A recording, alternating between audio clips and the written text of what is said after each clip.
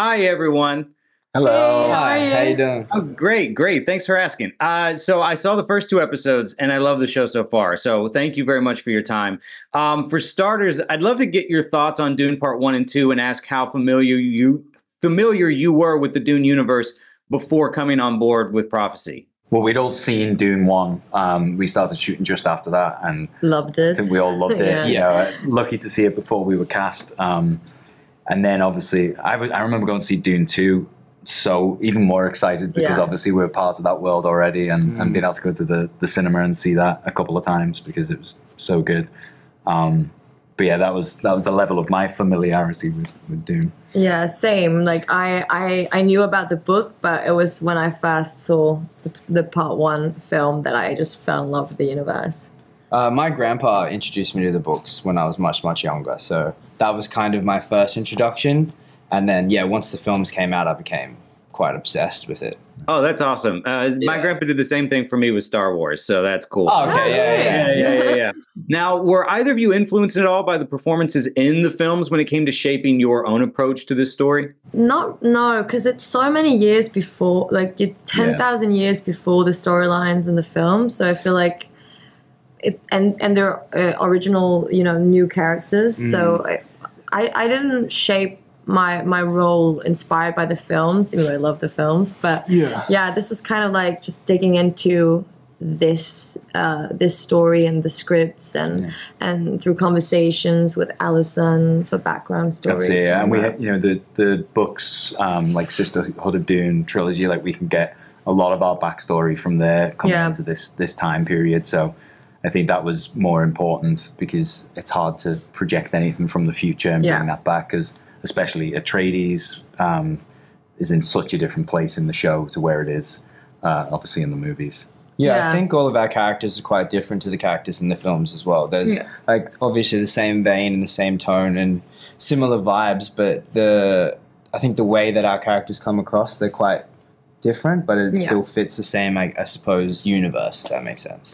Oh, yeah, of course. Now, Chris, how long did you train in sword fighting to play Keiran? Well, we both trained together. We were lucky to get a month before we shot of just training before we had to do any of our scenes. So we would be in every day, 2 hours minimum, and it was like a boot camp. It was like a boot camp. And we look back at the videos of the first day or the first couple of days, and we were not very good at all. So the stunt people were very patient with us, and we came a long way, but we got to a place where we felt like we could sell it and also do that in a safe way. And that was important. And such a nice way for us as well to bond and connect, because our characters, you train my characters. So it was nice that we actually got to do that in real time. With real trainers. Yeah, with real trainers. So, hypothetical question, but who do you think wins in a sword fight between Keiran, Duncan, Idaho, or Gurney, Halleck? Oh, wow. Wow, I mean, you put me up against a bit. They might have the size, especially Duncan, Idaho might have the size and the reach, but I don't know, I've got to back Keiran, I feel like Keiran's really good. Yeah. Keiran's, I'll go Keiran. I've got to back him. Swordmaster will celebrate it, that's right, so. I believe in Keiran. Thank you, Princess. Yeah, I think Keiran's got it. I think you can take it. No problem at all. Sarah and Josh, House Carino traces its history back eons to the Byzantine Empire.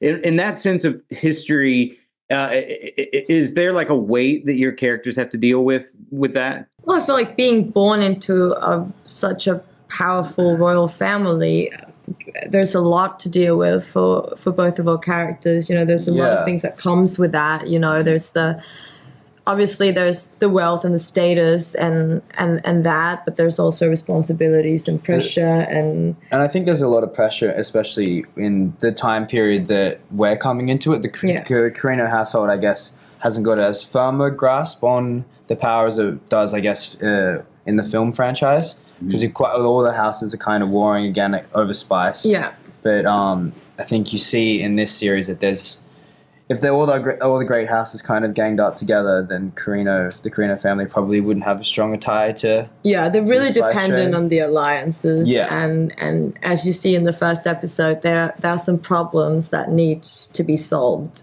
immediately. Yeah. Quite One thing I love about the show now. no spoilers, but yeah, the sets are just stunning, right? I mean, they really capture the vastness and detail of that whole Dune universe. Was there a particular set or location that left you guys in awe or helped you get into character in a way that you didn't expect? Yes, the palace. It was so amazing. Like the throne room, Princess Inez's bedroom is bigger than my real life apartment. It's huge, and it was just like being there, and that everything is practically built, and all the props are usable. You can use everything in the room. It's just, for an actor, it's just a dream because you are actually there. You don't have to pretend. Yeah, and it's super immersive, and like just the scale of it, I think, helps you drop into this world and realize how big it is. And when you fill that throne room up with like all the other great houses, or for whatever ceremony is going on, you really feel that energy, and it's kind of all directed towards the throne. And standing up there, you just feel it, which helps. Yeah. I think for me, it was the spice then for my character, kind of just unbelievable sci-fi looking set, but so detailed and so nuanced in its ways, and it kind of felt like the place where Keiran relaxes, takes off his sword and lets loose a little bit. That's so cool. Now, Prophecy, it's already kind of being compared to Game of Thrones in a lot of ways for its complex power struggles. What do you think makes Dune Prophecy unique and sets it apart from other shows featuring similar power dynamics? Well, the fact that it's, the origin story of the Bene Gesserit, and it's a story that's never been told on screen before, and so that's very unique. I think there's also a real parallel in some of the issues that we're having in the world right now, especially when you look at AI, and this has taken place years after the machine wars and after the robots had risen and stuff like that. So there's a kind of real take on what life could be like and how the effects there and the strain that puts on people, which is a pretty unique look and quite topical thing. Yeah, and also I think it is an epic show, but I feel like it's so grounded. Like the characters, it feels so human because they're all so complex, and no one is bad or just good. It's nothing is ever what meets the eye, but I feel like the things they're going through and dealing with is something that most of us can identify with, and I think that's really cool that you have this epic show, but it still feels intimate when you watch it. Yeah, it's like an intimate drama. There's like every character is so flawed, yet everything's so grand at the same time.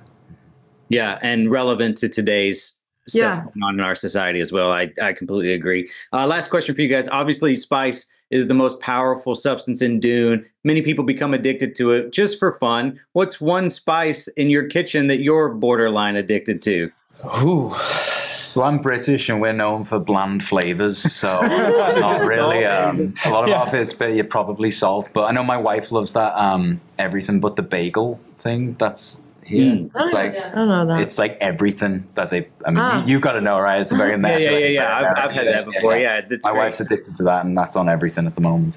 Well, I love like chili or paprika, I think. Yeah. Yeah, spicy. Yeah, mine would be chili as well. Like it's not I guess a spice, but I really love sriracha. Yeah. I put that on everything. I put it on everything. Yeah. Me too. Yeah. Okay. Why didn't I know that about you? Learn something new every day. I know. This is Josh, by the way. Yeah. Nice to meet you. Yeah. Awesome, guys. Like I said, I love the show so far. Thank you very much for your time. I really appreciate it. Thank you so much. Thank you. Okay.